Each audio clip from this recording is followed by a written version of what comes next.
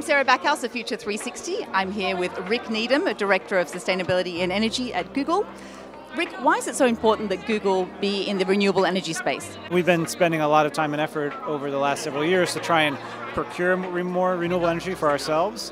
We've also been going external and actually investing in more projects that provide more renewable energy to the communities we work in, to our users, and to the world at large. We think both of those areas, procuring renewable energy for ourselves and investing in renewable energy, make good business sense and help to put our money where our mouth is, which is supporting this transition to a clean energy future. Can you speak a little bit about some of the investments you've made and what is the goal with these?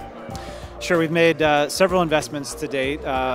We've invested in 11 projects since 2010. We've committed over $1 billion in capital to those projects, which have a capacity for 2 gigawatts, which is pretty sizable.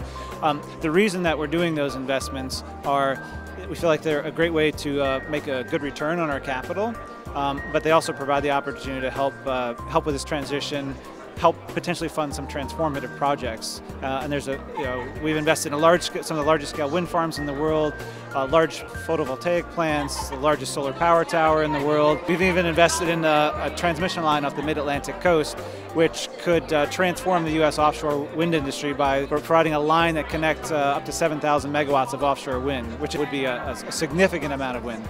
There's a big trend towards clean web, the kind of combination of digital and clean energy. How do you see that playing out? Well, I think that there's a lot of opportunities for clean web, as you describe it. I mean, one of the things that we've done as a company is we have products that enable people to use some of the information on the web to operate more sustainably themselves, whether it be biking directions in Google Maps or access to Google Transit, which allows people to find and locate public transport, or it's things like G+ and YouTube that allow people to connect better with communities with people are interested in sustainability.